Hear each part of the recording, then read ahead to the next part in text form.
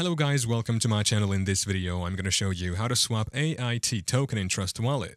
Whether you're new to the crypto world or just exploring new tokens, swapping tokens is a crucial skill. Let's get started.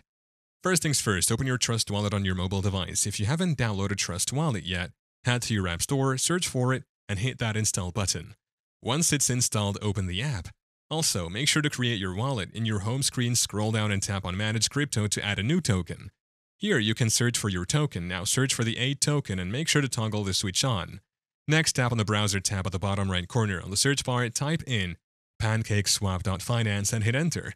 Here, you need to connect with your wallet first. Tap on the Connect button. On the pop-up menu, select Trust Wallet. Then tap on the Connect button. Once connected, make sure you are in the Swap section. Now, you should see an option to select the tokens you want to swap.